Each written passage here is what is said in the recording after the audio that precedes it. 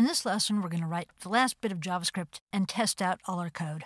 If you're following along in the exercise files, we're looking at Ajax, chapter 05/06/script.js. The one last bit of code we need to write is the one that's triggered when the user clicks on one of the pop-up options. So we're down here in Make Choice, and we're passing it in EVT.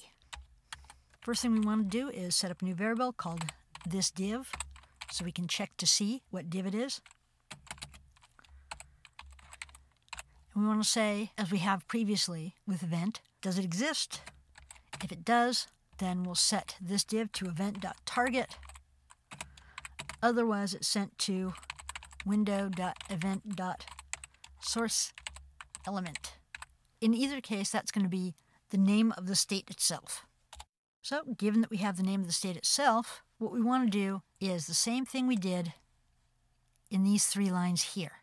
So let's make life easy on ourselves, and we'll just copy that and paste it here. Get rid of some of that indentation. So search field.value, in this case, will be set to this div.innerHTML, or we're resetting search field to be the name of the state that they clicked on. And then we clear out the pop-ups inner HTML, which gets rid of all the options because they've selected one. So let's go try it out. We need to save this file, then go back to our HTML file and preview it. Here we are. And we try typing in some options.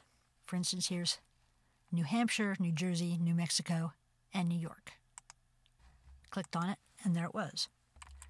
Now, if we delete that, we type in, say, E, it will immediately come up yellow because there are no states that start with E. If we delete it, it goes back to white. Another thing we need to check is, for instance, what happens when you enter in enough of a state that it should know what to do. In this case, we did. It came up with Kansas.